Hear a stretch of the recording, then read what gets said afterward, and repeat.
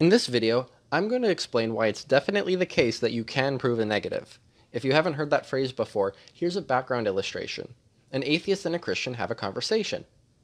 "Hello, Mr. Atheist. I hear that you believe that God doesn't exist. Is that correct?" "Why, yes, sir. I do not believe that God exists." "Ah, I see. Do you have any proof for your position?"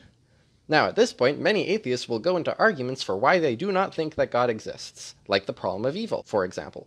But some won't do this. Instead, they will simply retort that you cannot prove a negative. This phrase means that you cannot prove that something doesn't exist.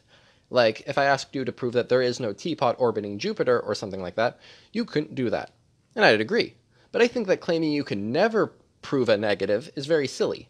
People have pointed out that surely we can prove that there are no living T-Rexes, or that there are no married bachelors. But I also thought of a somewhat humorous example that shows that this claim is self-refuting.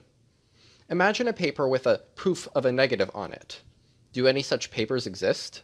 If any papers do exist, or even could exist, then it's possible to prove a negative. But if you think that there are no papers like this, I'm going to ask you, how do you know? You'll respond with an argument or a proof for why these papers couldn't exist. But a proof for why something cannot exist is a proof of a negative. So if you cannot prove a negative, then that's a proof that no paper like this exists, which is the proof of a negative. That's just an interesting thought that I wanted to share. Thank you for watching, and I hope you enjoyed. The end.